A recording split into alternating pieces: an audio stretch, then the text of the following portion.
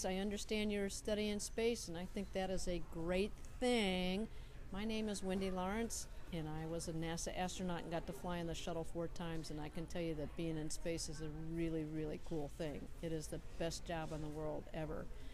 But it's really important that you all learn about space because your generation gets to be the one to go to Mars for the first time. Not my generation of astronauts, your generation of astronauts. And we haven't gone to Mars yet because it's still really hard. So we need you all to work really, really hard in school. Learn your subjects really well because the problems we need to solve are things like how do we travel faster through space? How do we build a habitat that's going to last on Mars and protect our astronauts from a lot of radiation from the sun and other places in space?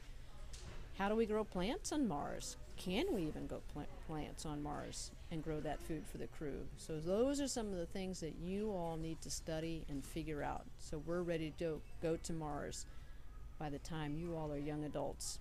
So good luck. I hope to see you walk on Mars one day.